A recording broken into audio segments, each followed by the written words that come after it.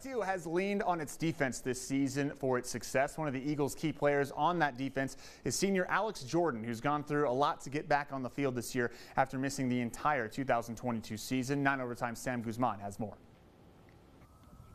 Alex Jordan is one of the best athletes you'll find at Canutillo High School. 6'4", 260 pounds, football and basketball star.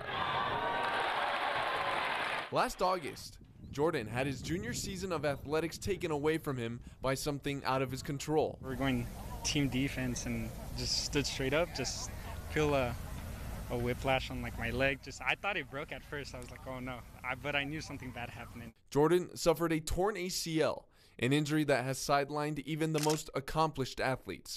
Once you realize the season's kind of where we just get kind of emotional, I would say it was probably one of the lowest points of my life because I've never had like a serious injury like that happen to me before. You can tell when they're low. I mean, you got to kind of talk to them. You know, it's a grind. I mean, it's not something anybody wants to go through. I know that. The road to recovery was one Jordan went on, and it was not an easy one. You wouldn't see progress day by day. You just had to wait for it. There were some moments that I was like, oh, I don't know if I want to keep doing this. I had to keep pushing. He's a perfect example of perseverance. You know, he could have given up and said, I don't want to play. He told me I'll be back, and he believed in it. And so that, to me, when he says I'll be back, coach, I'm fine, that tells you something, because sometimes kids aren't sure. After 2 surgeries and months of rehab, Jordan is back on the field, ready to make the most of his senior year.